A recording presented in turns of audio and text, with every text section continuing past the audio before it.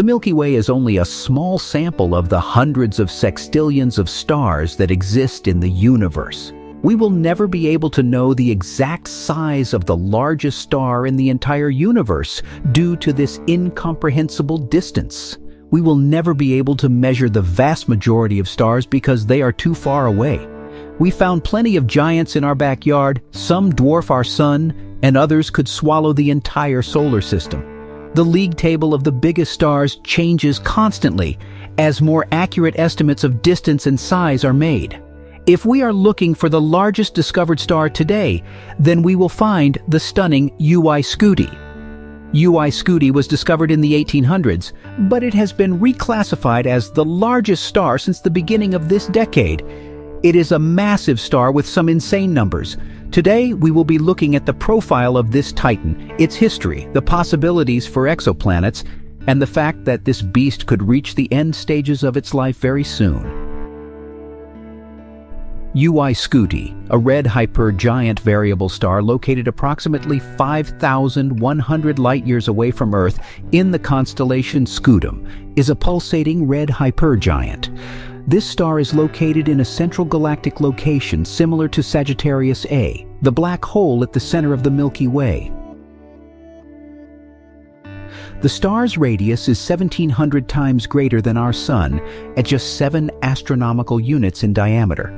We predict that despite its massive size difference, the star's mass will only be between 7 and 10 times that of the Sun. This is far from the record of the most massive star ever discovered. The reason for this is that star size and mass do not correlate linearly.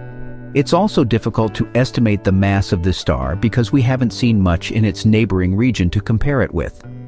Scuti, which is located in the Milky Way's Cygnus Rift, is 400,000 times more luminous than the Sun. It is not visible with the naked eye, and it does not appear bright at night due to its position in the Cygnus Rift, an area of the Milky Way that has dark bands of dust. Scuti also lies close to the zone of avoidance. This is an area of the night sky that we cannot see because of the Milky Way galaxy plane. Scuti is not as hot as you might think, given its brightness. It's quite the opposite.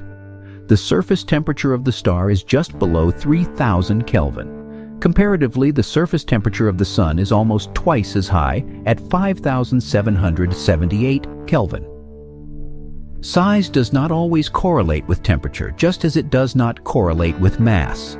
It is because these stars are rarely in their main sequence, which is the most critical part of a star's lifespan.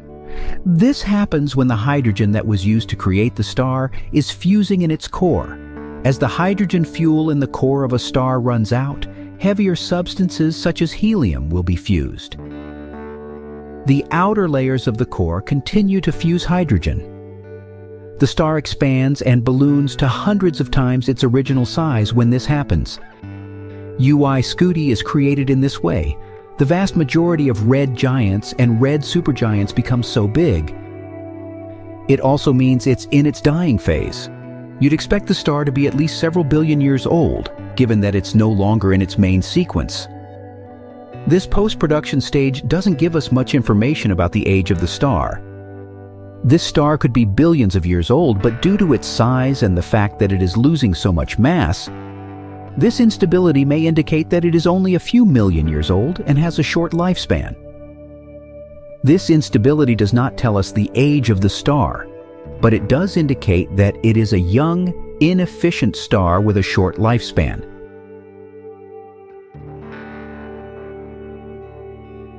This star is, as we have already mentioned, the largest star known in the galaxy. Its diameter, how can we put it into perspective? This impressive volume would allow you to fit the Sun into the star more than 5.1 billion times. It would take photons traveling at light speed about 14.5 seconds to circle around our Sun, but for Scuti, it would take a good 7 hours. 7 hours at the speed of light is the fastest possible travel in the universe. If you were to fly around the world at a human-like speed, like if you were flying a Boeing 777 standard airplane, it would take over 1,200 years to complete a single circle at the normal speed. If you were to put Scuti in the middle of our solar system, it would be 7 astronomical units larger than the rest of the system, even if the orbit of Saturn was not included. This star could swallow 5 planets, the asteroid belt, and 82 moons. We can't be sure of Scuti's mass, but we do know that it is ejecting mass as its life nears its end.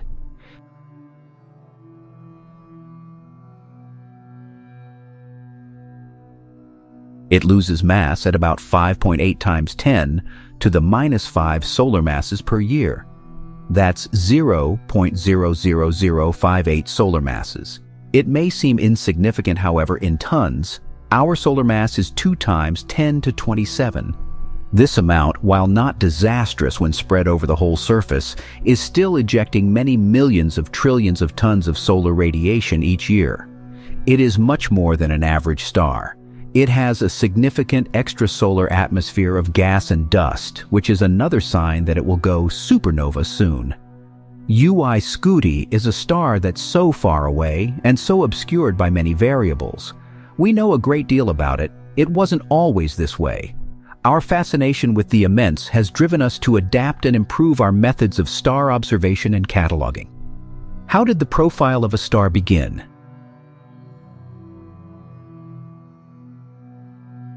Scuti first appeared in the 1860 survey by German astronomers from the Bonn Observatory. You may know that most stars are named for the catalog or survey they were recorded in, such as Messier objects, Kepler objects, the Henry Draper catalog, etc. Scuti is no exception. The star was discovered during the Bonner Durchmusterung stellar catalog survey. It was then declared to be the 5055th star between 12 and 13 degrees south, originally BD 125055. In the years following, the brightness appeared to have changed when it was surveyed once again. This led to the discovery of the variable star. The different types of pulsating variable stars are all a result of the changing brightness and size of the star due to its surface layers expanding and contracting. Astrophysicists find variable stars invaluable. We can learn more about a star's interior by studying variable stars. Main sequence stars, such as the Sun, tend to be stable. Outward pressure and gravity-induced inward pressure are balanced in a stable equilibrium. Variable stars vary and pulsate based on how fast the radiation escapes from the outer and core layers of the star. BD 125055 was reclassified as the 38th variable in the constellation Scutum due to an international protocol used for recording variable stars. The title Scuti was given to it. Scuti's pulse rate is considered irregular. However, it appears to have roughly a period of 740 days, or a little more than 2 Earth calendar years. We didn't know the size of this star until relatively recently because it was so obscured. Scuti was not re-estimated until 2012. Its size is now estimated to be 1,700 solar radii. This puts it above the previous largest star, Canis Majoris, although we are almost certain that Scuti is the largest star ever discovered. This is not definitive. We face many challenges when measuring stars, including the light from the Milky Way. The distance of Scuti from Earth also plays a role. We can't be sure of the distance because we don't know its exact location.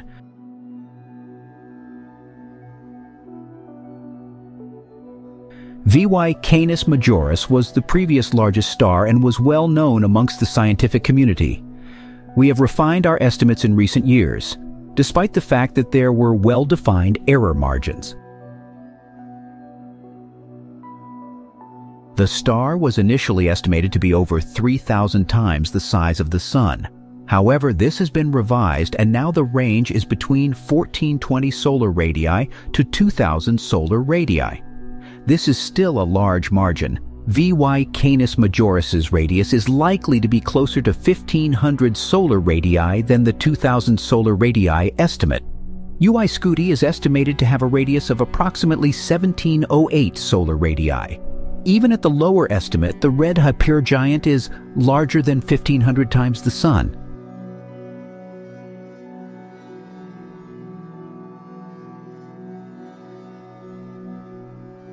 Other stars are also in the same league as VY Canis Majoris, but their estimates are less accurate.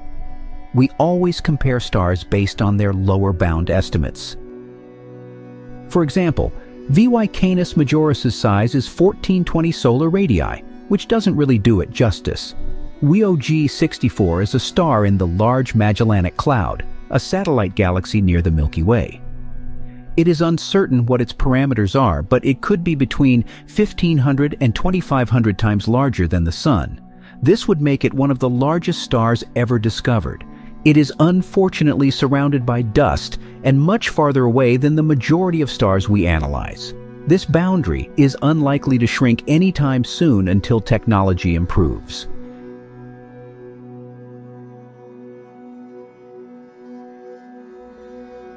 Westerland 1, 26 is a little closer to home. It has strong radio emission, but its size is very vaguely estimated with an upper and lower limit of more than 1,000 solar radii.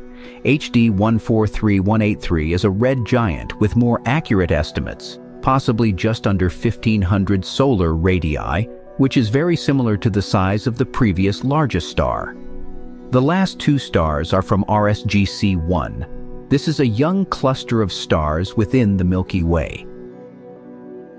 These are also estimated to be just below 1,500 solar radii. UY Scuti is still a possibility, but it's not the only one. The largest star is the one that wins the grand prize, at least for now. One thing to think about is, how does the star's massive size affect its ability to support life? UY Scuti, like most stars, may have a planetary system orbiting around it. However, we will probably never be able to observe it because of its small apparent visual magnitude and sheer size. We can detect planets orbiting stars through small dips in brightness. This is indicative of a planet passing in front of the star and blocking a tiny fraction of the star's light. UY Scuti has the problem of being so massive that even if a planet were to pass in front, it would be too small and insignificant to be detected. The pulsing of the star and its fluctuations would also distort these small changes in magnitude.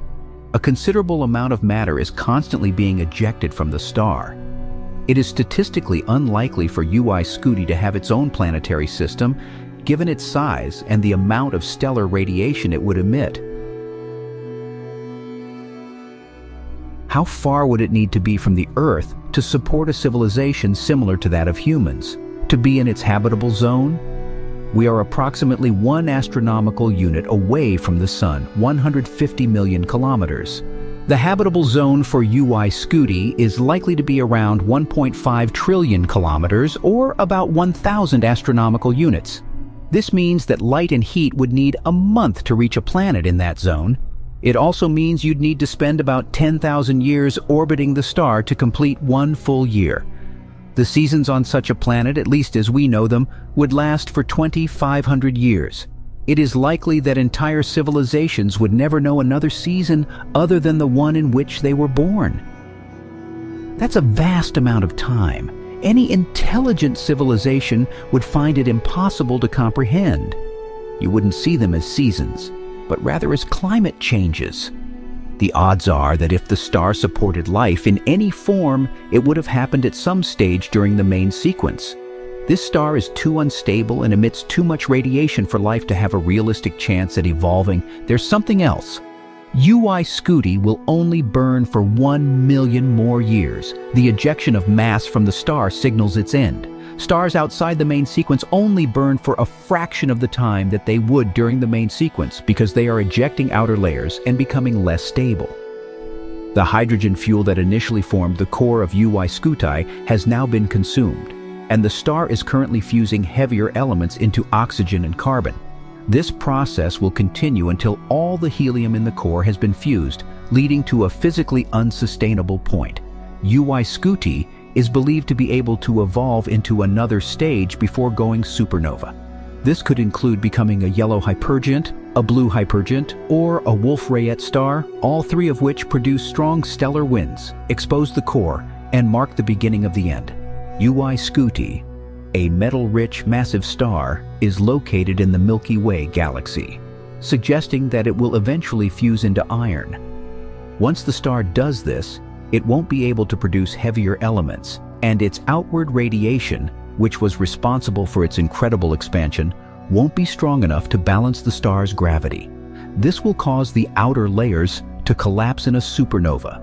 This won't just be a simple supernova, it will be a hypernova equivalent to 100 supernovae. Supernova explosions release high levels of gamma rays that can decimate all nearby planetary systems. Earth is far enough away from the explosion not to be affected, but it's still set to happen in about 1 million years. On a cosmological scale, 1 million years is just a blip. If Scuti evolves into a Wolf-Rayet star before this explosion, the gases released by the supernova could serve as incubators for the creation of new stars after its death, in a process like a phoenix rising from the ashes. The fate of the dead core will depend on how much mass is lost during the hypernova. If the core is still intact and has a mass more than 4 times that of the Sun, it will collapse into itself, forming a black hole. If not, it will form a neutron star. As we've already noted, Scuti is not an especially massive star. If it loses the majority of its mass, it won't be large enough to become the black hole that you might expect from such a large star. Scuti, a beacon of creation, is only found in the small sample of the Milky Way galaxy that we can observe.